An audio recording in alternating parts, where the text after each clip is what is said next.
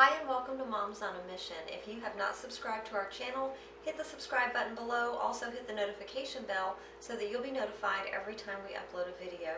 Good morning, shalom. God bless you. I hope you are having a wonderful, wonderful Monday. Today I want to go over John 3.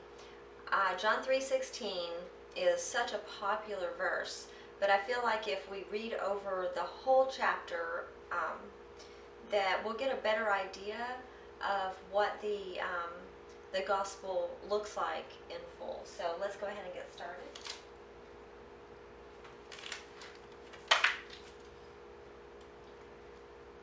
John chapter 3. There was a man of the Pharisees named Nicodemus, a ruler of the Jews. This man came to Jesus by night and said to him, "Rabbi, we know that you are a teacher come from God, for no one can do these signs that you do unless God is with him."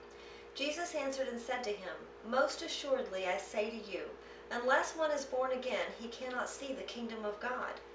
Nicodemus said to him, "How can a man be born when he is old? Can he enter a second time into his mother's womb and be born?" Jesus answered, "Most assuredly I say to you, unless one is born of water and the Spirit, he cannot enter the kingdom of God. That which is born of the flesh is flesh, and that which is born of the Spirit is spirit. Do not marvel that I said to you, you must be born again. The wind blows where it wishes, and you hear the sound of it, but you cannot tell where it comes from or where it goes. So is everyone who is born of the Spirit."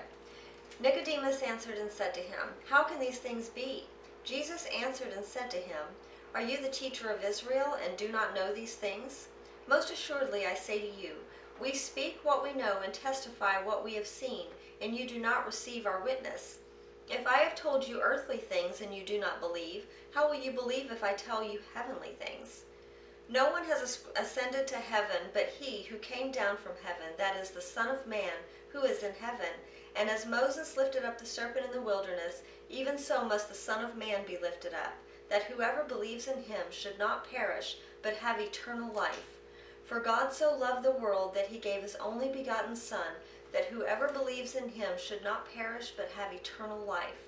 For God did not send his Son into the world to condemn the world, but that the world through him might be saved. He who believes in him is not condemned, but he who does not believe is condemned already, because he has not believed in the name of the only begotten Son of God.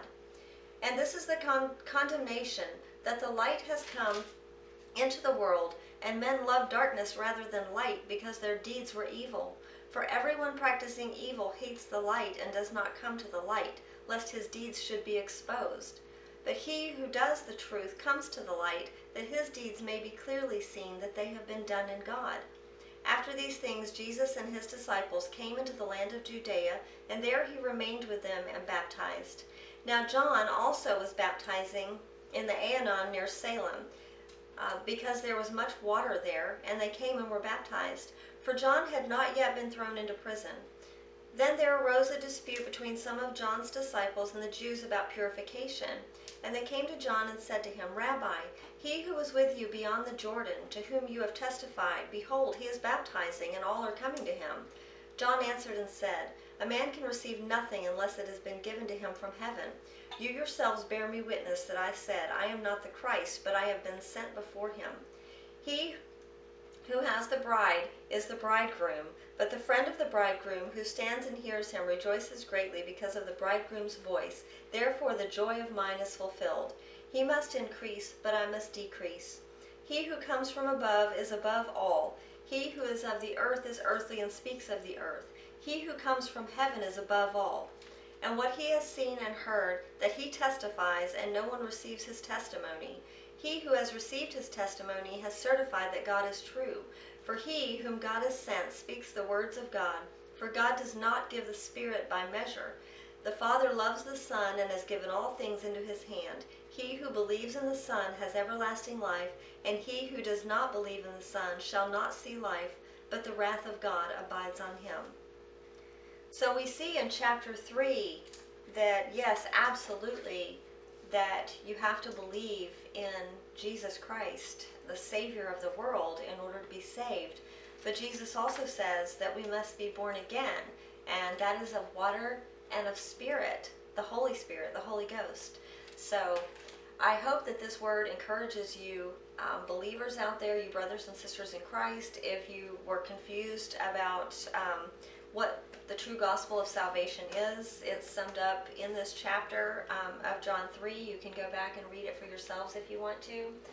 And also for those of you that aren't saved, just know, answer the call of Jesus.